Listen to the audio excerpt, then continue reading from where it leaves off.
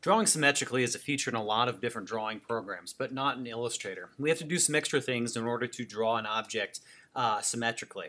So I'm going to start off by hitting Command R or Control R on a PC. And I have these rulers that have popped up. Out of the vertical ruler, I'm going to click and drag out a guide like that. And I'm going to use that as a guide for my symmetry. I'm going to make something that is reflected along this vertical line. So I'm going to take the pen tool. You can use any drawing tool really, but I'm going to do this with the pen tool. And I'm going to draw sort of a, I suppose, some kind of shield-like shape. And I'm going to bring it back straight to that guide again. You can see the little green smart guide pops up that says that I'm exactly right on that guide. And then finally I'm going to hold down Shift and bring it back up to the beginning to make sure I've got a nice straight line. And you can see the little circle on my cursor tells me that I'm closing that shape off. Okay.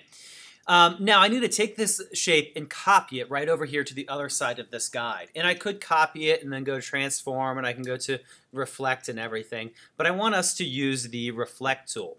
The Reflect tool is underneath the Rotate tool, so I click and hold on the Rotate tool to find the Reflect tool.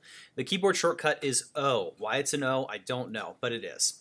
So I'm going to hold down Alt or Option right here in the middle, right here exactly on that guide we were talking about before, and I just click.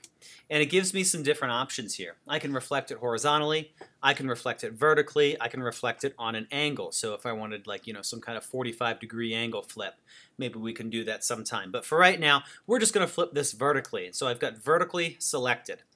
Now I can click on Preview and it bounces back and forth as I click and unclick, so I can see that it's going to end up exactly how I want it. Okay? So instead of just clicking OK, which would just take this whole shape and flip it over, I'm going to click Copy, so I have two copies, one on each side, perfectly reflected from one another. Now I'm going to select each of them, select on one, hold down Shift, select on the other, and I'm going to go to the Shape Builder tool like we used in the previous videos and the previous lessons. And I'm going to select on it and drag a line across between these two shapes, and they become one single shape. Let me right click and go to Hide Guides, and I can see that I'm left with one perfectly symmetrical, nicely lined up shield shape.